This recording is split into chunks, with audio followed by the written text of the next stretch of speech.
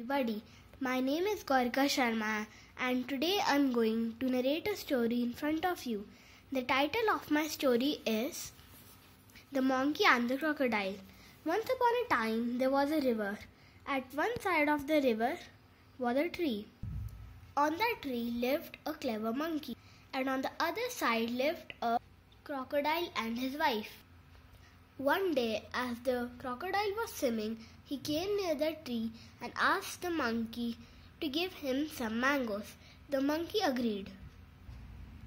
The crocodile ate them very quickly. Then the crocodile started coming every day. Soon they became friends. One day, as they were talking, the crocodile told the monkey that he had a wife whom he lived with at the other side of the tree. The monkey thought about that and said, "Oh, why don't you take some fruits for her?" The crocodile agreed. The crocodile took them home. "Dear honey, look, I have bought you some fruits." The crocodile's wife liked them very much. The monkey started giving mangoes for the crocodile's wife every day.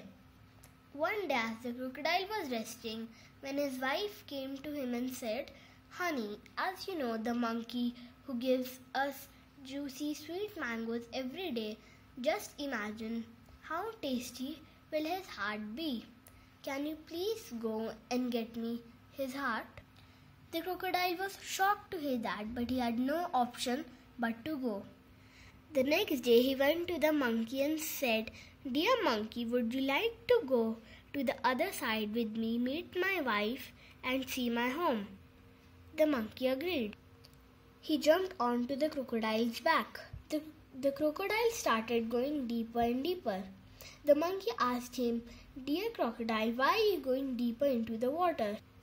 The crocodile answered, "Because I am taking you to my wife who is going to eat your heart." The monkey became more afraid and said, "Oh, but I left my heart back at the tree."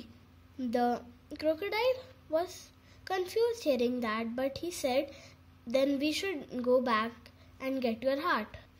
As soon as they reached the tree, the monkey jumped up and said, "Oh, you foolish animal, don't you even know that we always keep our hearts with us?"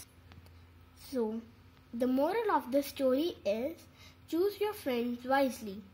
A quick wit can solve most of our problems. Thank you.